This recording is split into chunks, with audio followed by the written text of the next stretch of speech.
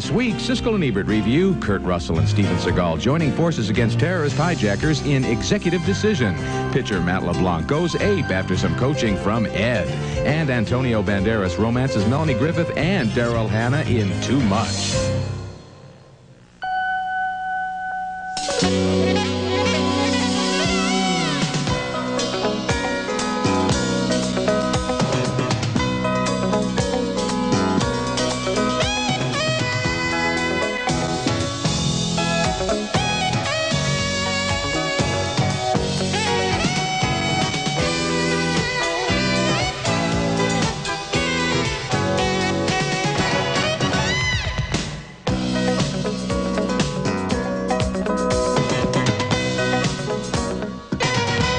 Colonel, you're joking, right? That's too much gear. You gotta cut it down. We'll never get off the ground.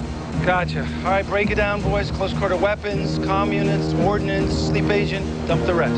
Steven Seagal and Kurt Russell are just two of the men who try to defeat airplane hijackers carrying poison gas to Washington, D.C. in Executive Decision, the thriller that's one of 5 new movies we'll be reviewing this week on Siskel and Ebert, including the first major film from Friends TV star Matt LeBlanc and a new comedy starring real-life lovers Antonio Banderas and Melanie Griffith. I'm Gene Siskel of the Chicago Tribune. And I'm Roger Ebert of the Chicago Sun-Times. Our first film is Executive Decision, and this is one of those movies that teeter-totters between being a thriller and being a satire of itself. There are some scenes here that could easily fit right into one of those Hot Shots movies.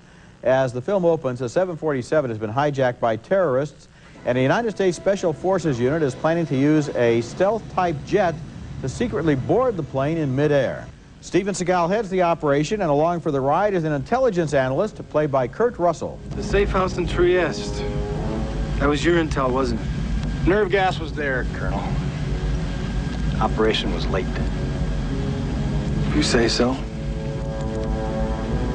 I just hope your averages improve a little.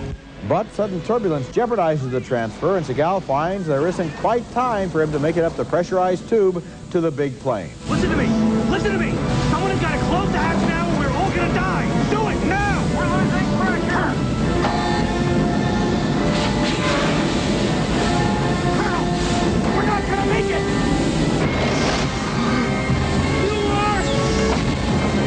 Russell believes the terrorists have a deadly nerve gas on board the plane, and the hijacking is only a decoy to allow the plane into America where the gas can be spread. He enlists the help of a flight attendant played by Halle Berry. You're looking for a man with an electronic device. He's probably... Sorry. Thought the phone rang. At the beginning of the film, Russell took flying lessons. So it goes without saying that sooner or later he's going to be called on to land the jumbo jet.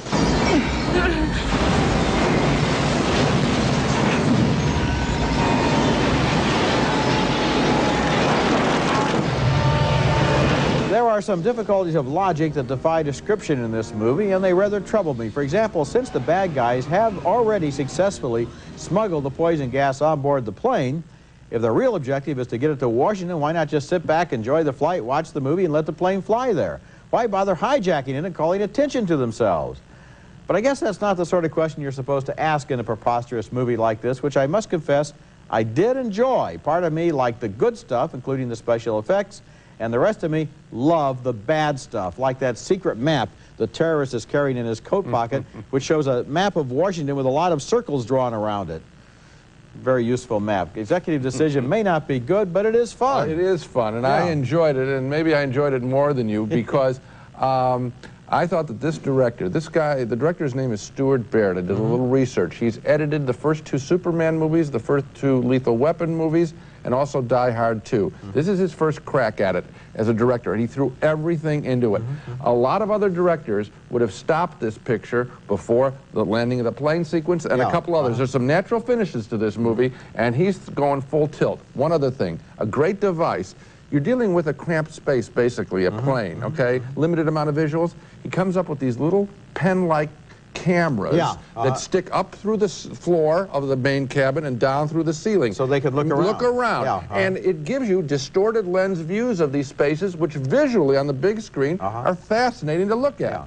Now there are, you have to admit, a lot of problems with logic in the film. And a lot of people would, you know, people come out of a movie like this and they say, well, I didn't like it because, and then they list the logical problems. And to me, I like finding the logical problems. That's part of the fun. There's so much high energy here, they're not going to be thinking about the logic of it all. Okay, next movie and our next film is a baseball comedy called Ed, and it's just plain awful. I don't know how you can so thoroughly screw up a kid's film about baseball and a monkey. It's about a minor league team with a hard luck pitcher played by TV's Matt LeBlanc, and the team's new mascot, a chimp, that's awfully good around the hot corner.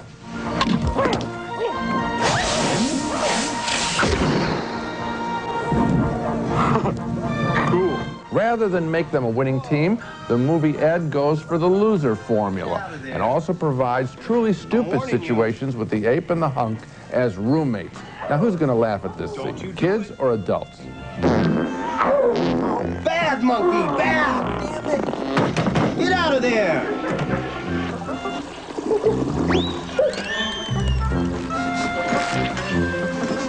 Jesus. You went ape with the air freshener, too.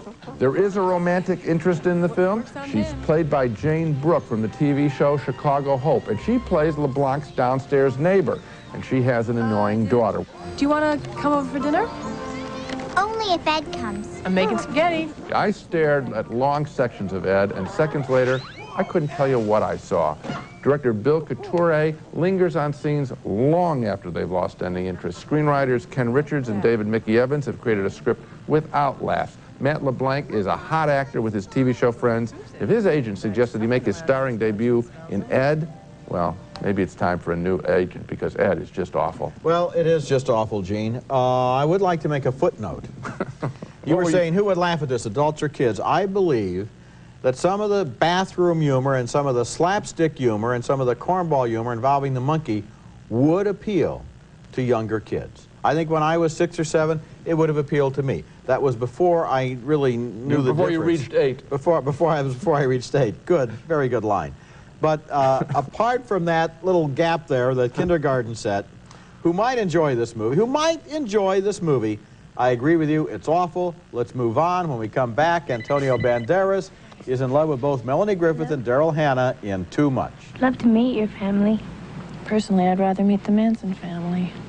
Crazy. So are you. A match made in heaven. An art dealer and con man, played by Antonio Banderas, meets the ex-wife of a mafia boss, played by Melanie Griffith in that scene, and she falls in love overnight and decides they have to get married as soon as possible. And that's the setup for Too Much, a would-be screwball comedy that gets complicated when Banderas goes into the bathroom thinking it's Griffith taking a shower, when actually it's her sister, played by Daryl Hannah. Can you guess what I'm thinking?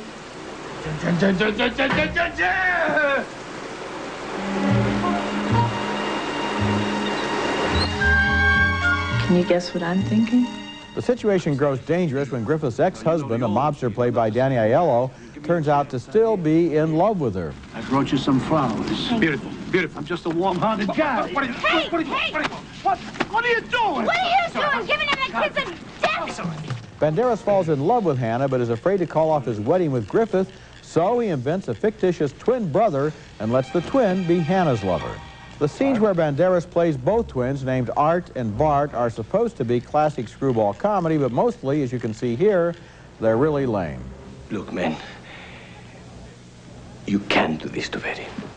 You've got to call it off. You amaze me. You just show up after 4 years and right away you launch into sermons. Jace, Bart. Art? Sermon, Bart? yes. You are about to make the all-time biggest possible mistake, and you know it. And look at me when I'm talking to you. You know, of all movie genres, I think screwball comedy is probably the hardest to pull off successfully. When you get it right, it's a miracle of timing and tone. But when you get it wrong, it just looks silly. And in Too Much, it just looks silly. Banderas lacks the necessary desperation to make his predicament funny. He acts more like a guy who knows he's in a screwball comedy. Yeah, I think it's a very weak performance on his part. I don't think he defines the characters very much. It's literally just taking down his hair and putting on glasses. Daryl Hannah looks absolutely bored in this film. There's no life. I mean, I think she knew she was making a stinker. Melanie Griffith, these are people who apparently fell in love, Griffith and Banderas, during this picture. You don't sense any spark of chemistry in it. You know, there could have been a little editing done because Banderas is Spanish, so they have to explain that, yet he's living in America. So they give him a father who fought in the Spanish Civil War and married a Spanish woman, so that explains why he's Spanish. And then they give the father 3 friends who fought in the Spanish Civil War. Why do they have to even do it? And then we see all the old guys playing cards and driving around together. It's like they got totally distracted by the subplot. Don't Spanish people live in the United States? We encompass everything. A brilliant idea.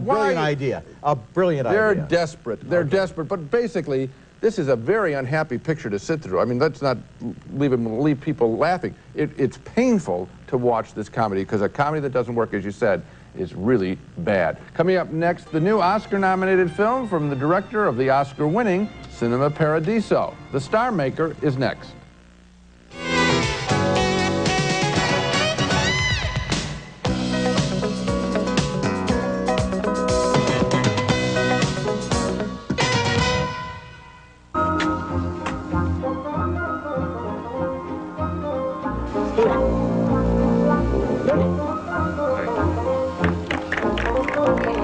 A cameraman posing as a movie talent scout travels the Sicilian countryside selling Hollywood dreams to the locals in Giuseppe Tornatore's The Star Maker, a nominee for Best Foreign Language Film, and it's being released 7 years after Tornatore's Cinema Paradiso was a box office smash around the world and won the Oscar for Best Foreign Language Film.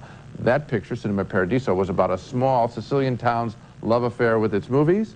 The Star Maker has some of the same appeal.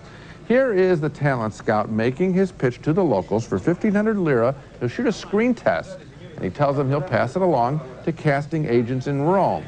The talent scout is nicely played by Sergio Castellito. Grazie. Mamma mia, lei sì che può far cinema, guardate, questa bella faccia da imperatore romano, si merita un provino in omaggio. Naturally, the money-hungry talent scout meets a woman who captures more than his lens, and therefore, he wants nothing to do with her.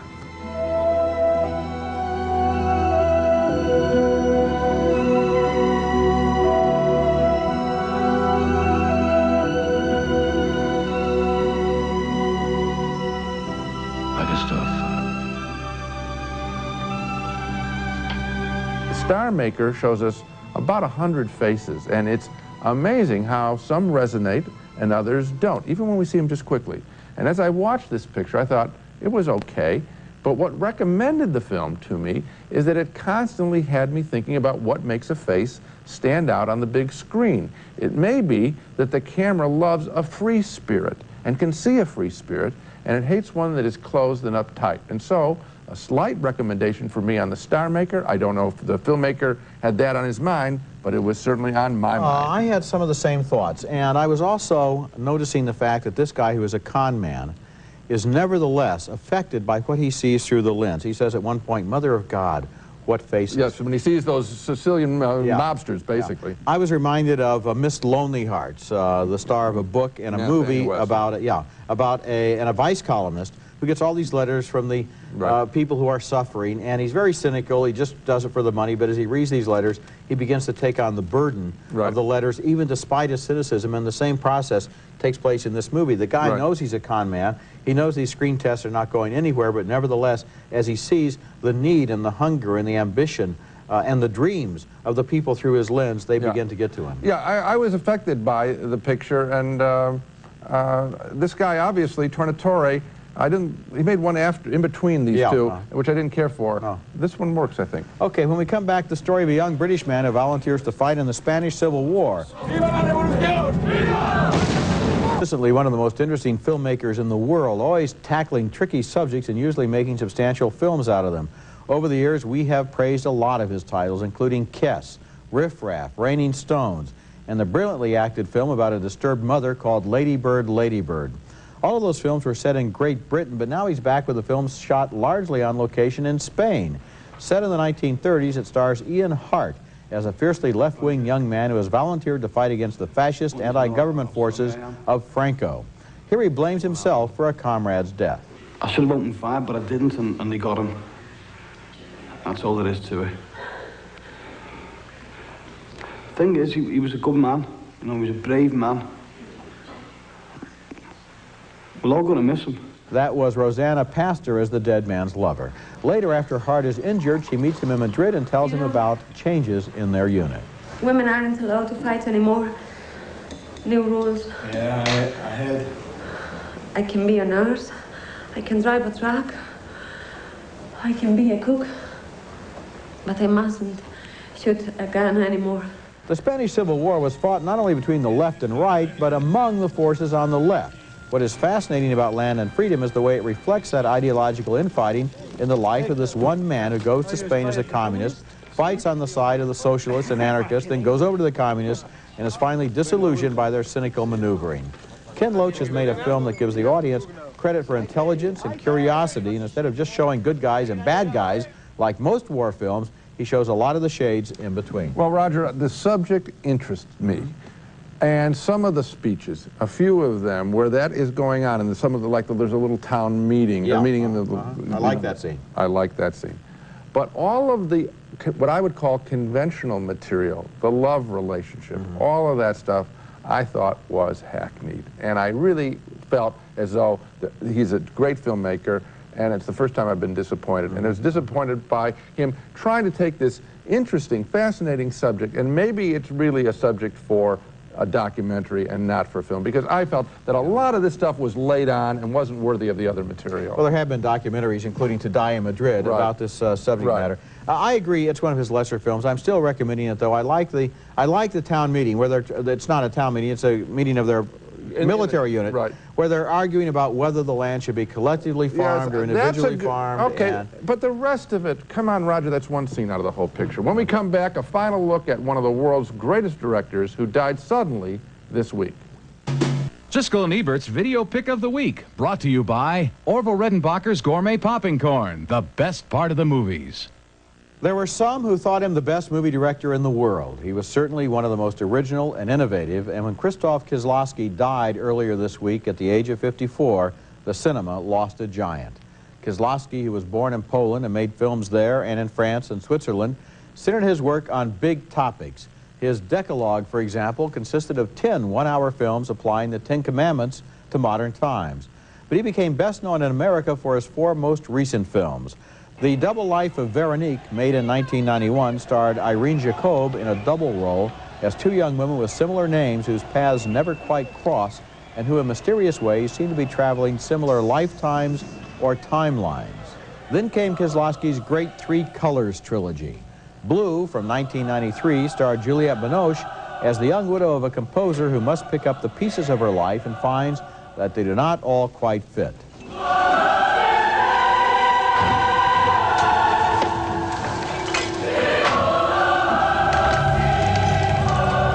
The following year came White, starring Zbigniew Zamachowski as a Polish exile in Paris who tires of performing for money in the Paris metro and convinces a friend to fly him home inside a suitcase. Once back in Poland, he becomes successful and tries to lure his former wife, played by Julie Delpy, back into his life. The third color in the trilogy was Red, also from 1994. It starred Irene Jacob as a young woman who, through a series of coincidences, becomes friendly with a retired judge, played by Jean-Louis Trintignant. Excusez-moi, la porte était ouverte. Je suis désolée, je pense que j'ai écrasé votre chien.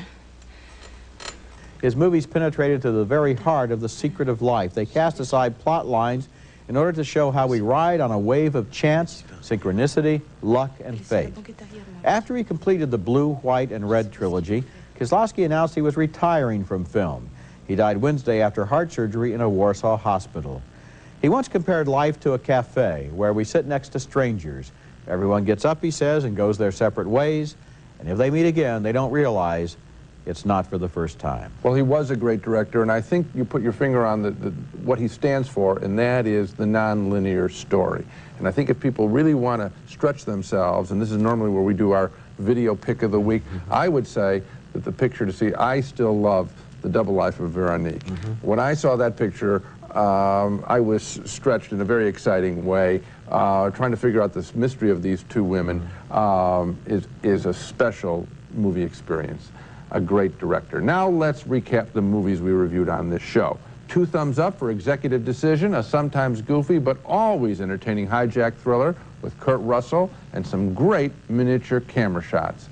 2 thumbs down, way down for Ed, the lame children's baseball comedy featuring a chimp at third base and a chump in the starring role.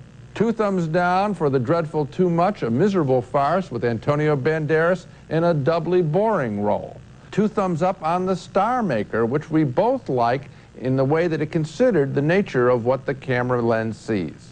Finally, a split vote on Land and Freedom, the Spanish Civil War drama. I didn't think its personal stories were worthy of its political issues. Roger, however, felt that there was a center to the picture that does recommend it. And so the film we both recommend is Executive Decision. It's a lot of fun. Executive Decision, and also Rent Red, White, Blue, and the Double Life of Veronique by Kieslowski. That's it for this week. Next week we'll be back with reviews of more new movies, including Diabolique, a thriller starring Sharon Stone and Isabella Gianni. That's next week, and until then, the balcony is closed.